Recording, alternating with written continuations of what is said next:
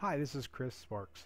I want to give you a quick tutorial on ArchiCAD's Virtual Building Explorer files and a way to navigate around them, and a few things that might help you be able to navigate the file a little better.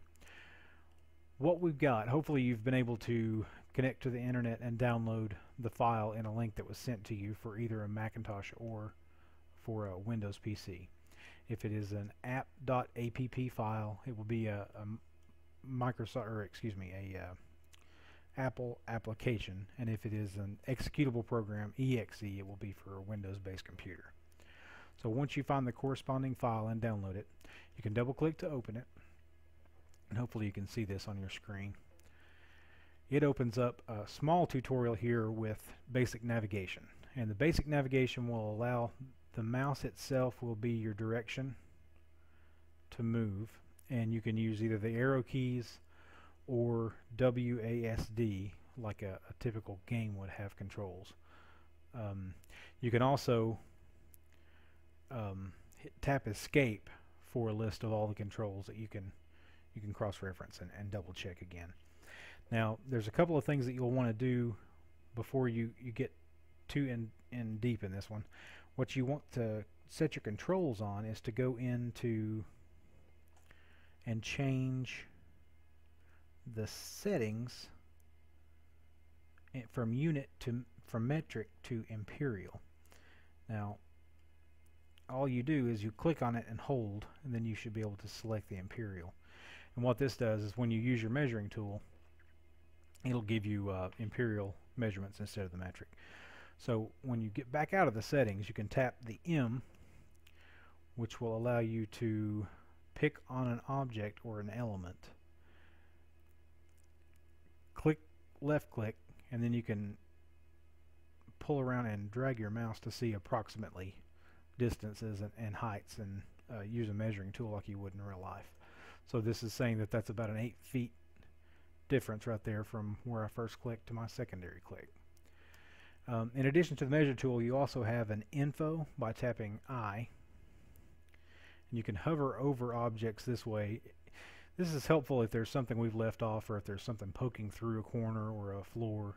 You can highlight over it, and basically when you click it, it's just going to tell you what it is. Like this one is an object, it's a glulam or a beam on the glulam beam layer. In addition to the measure and the info tool, you also have a few more controls that make it a little bit easier to navigate. Now, when you move around the model, which you can do just by pressing your arrow keys again, you can also hold the shift key to go faster. So you should be able to walk up steps, move around the object like it was a real model, a little bit elementary, but you can take a look around, see what's there and what you like and what you don't like. Ask questions or take screenshots by tapping F5. We'll take a picture of what you're looking at on the screen, and that'll be saved in the file itself. When you move around, if you do get stuck, and sometimes you can tap up against an element that just won't let you through, you can tap the space bar, and it will let you kind of jump over elements that may be in the way. So other than that, you can also tap the F key, which is gravity key. By tapping it, you go into fly mode, and you can see it kind of lifted you off the surface, and then you can just go anywhere you want, and it doesn't have any rules. Then you can move through walls and roofs, take a look wherever you want to look, and do whatever you want to do basically. But it is kind of helpful when you get back to a surface to tap F again, where it gives you a real feel of heights and scale of your home. So when you look around, this one for example, there's a roof there that's real close, so you can tap that F and go outside and see how close it is to the window, which in this case it's pretty close. Y and H, Y will make you go up, H will let you go down, so you can see exactly what it is. Now this is a building modeler, so in this case it's real close, but if it's built like it says, it should actually come out very close to the way it is on the model. If you have any questions on that stuff, feel free to give us a call, email, any questions you've got. Controls should be pretty basic, and you can hit the escape key again for a list of what you can do. Now, in addition to that, you can turn layers on and off. Most of all of our layer system is in here.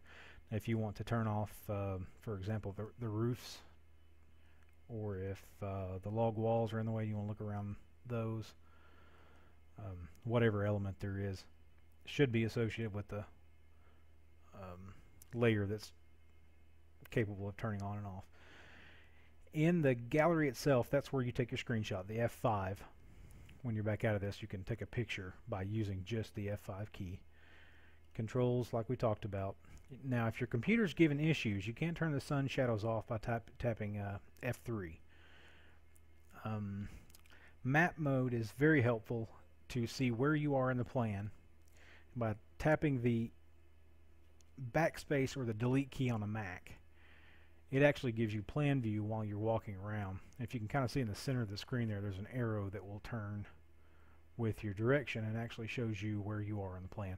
In this case, we're about to go down the stairs, so your arrow gets right up on the stairs and then it goes down and follows in real life. Now, it will toggle layers. In this case, there's framing that it's picking up on, but usually enough to let you know where you are on the plan, especially if you get confused, and it's very easy to get turned around in these models. So take your time and explore and see how everything looks. Now, like I said, it's not perfect, but it'll give you an idea of how everything is laid out and make sure we're on the right page.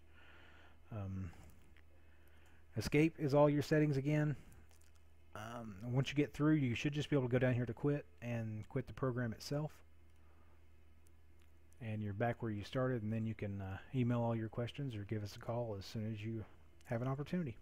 Hope that helped, and if you need anything else, please feel free to call or email us. Thank you very much.